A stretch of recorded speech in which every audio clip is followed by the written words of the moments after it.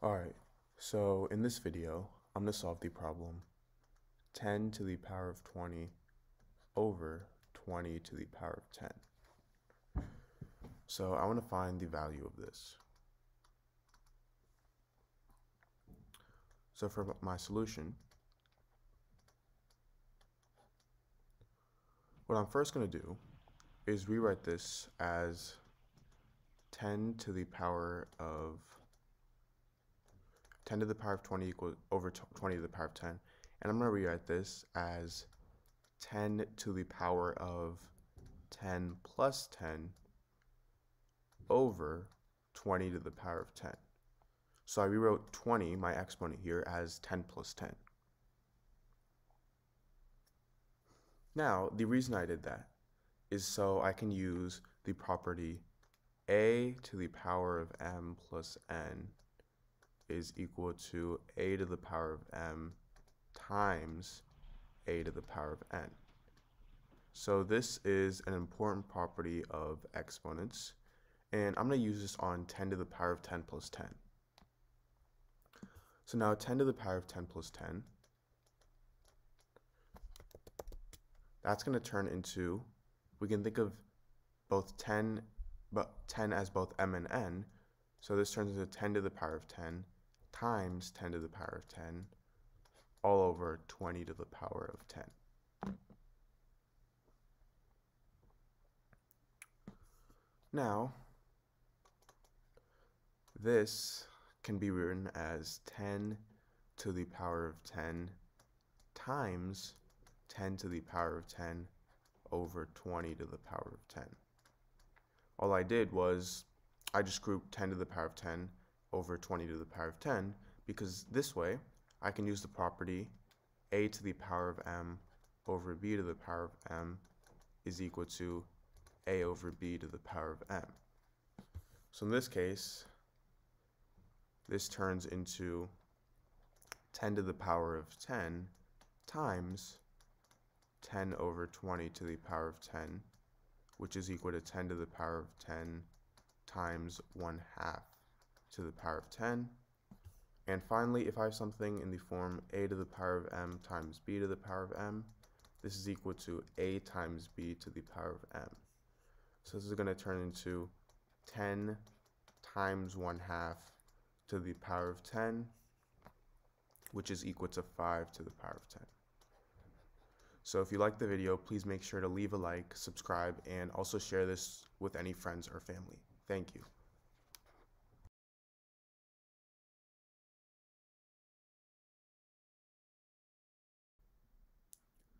Alright, so in this problem, I have 4 to the power of x is equal to 8.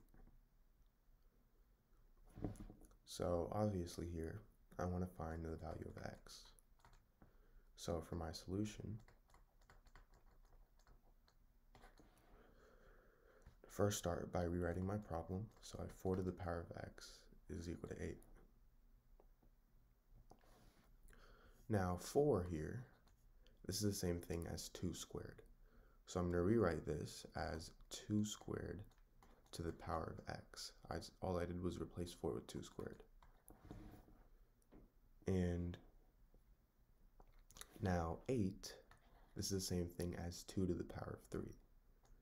So I'm going to replace 8 with 2 to the power of 3. So I have 2 squared to the power of x is equal to 2 to the power of 3. And if I have something in the form a to the power of m to the power of n, this is equal to a to the power of m times n. So 2 to the power of 2 to the power of x, that's going to equal 2 to the power of 2 times x, which is simply 2 to the power of 2x. And now this is equal to 2 to the power of 3. And now, if I have something in the form a to the power of m is equal to a to the power of n, this means that m is equal to n. Meaning, in this case, 2x is equal to m and 3 is n.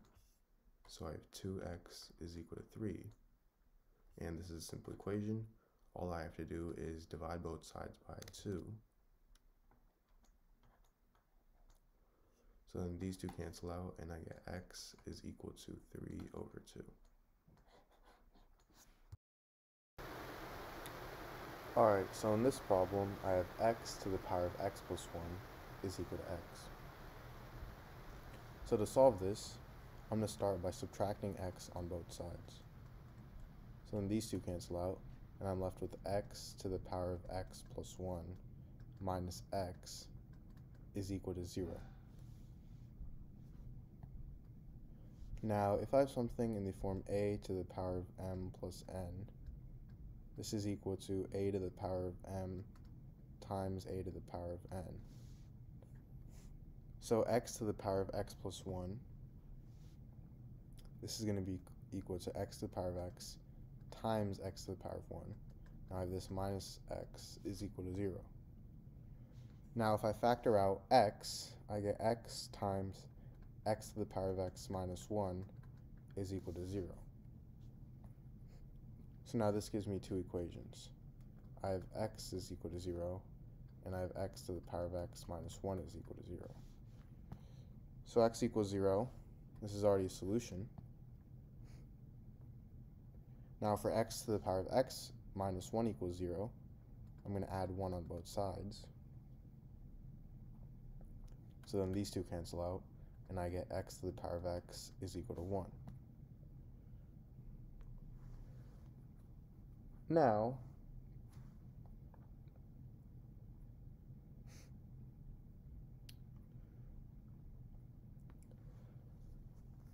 because x has to be the same number, we obviously know that, well, what number to the power of itself is equal to 1? That's going to be 1, right?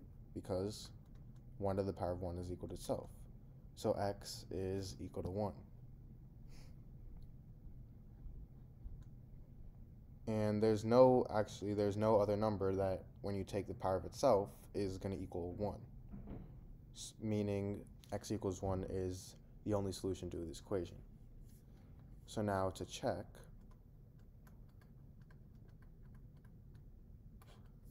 the original equation was x to the power of x plus 1 is equal to x. So x to the power of x plus 1 is equal to x. And our first solution is 0. So if I plug in 0, I get 0 to the power of 0 plus 1 is equal to 0. Now 0 plus 1 is 1, so I have 0 to the power of 1 equals 0, and 0 to the power of any number is itself, so I get 0 equals 0. Now to check for 1, I get 1 to the power of 1 plus 1 is equal to 1. 1 plus 1 is 2, so I get 1 to the power of 2 is equal to 1, and 1 to the power of any number itself, so 1 equals 1.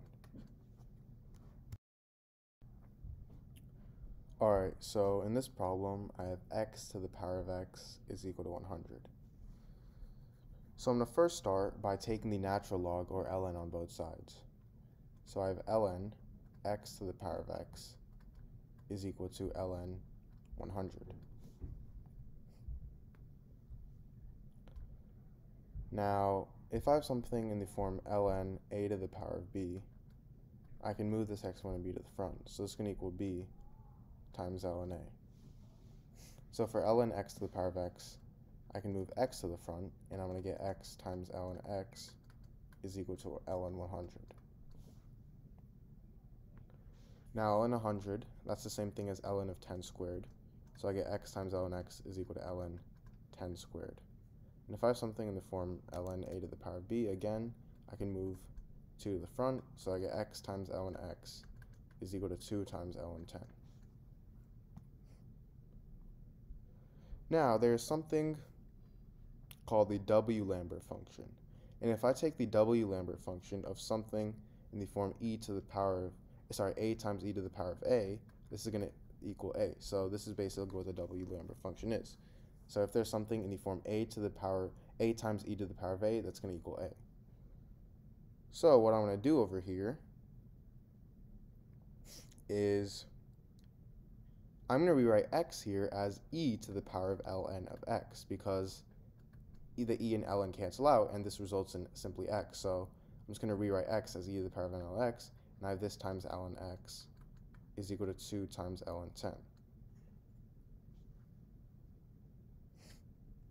And now this is in the form a times e to the power of a. So now if I take the W Lambert function on both sides,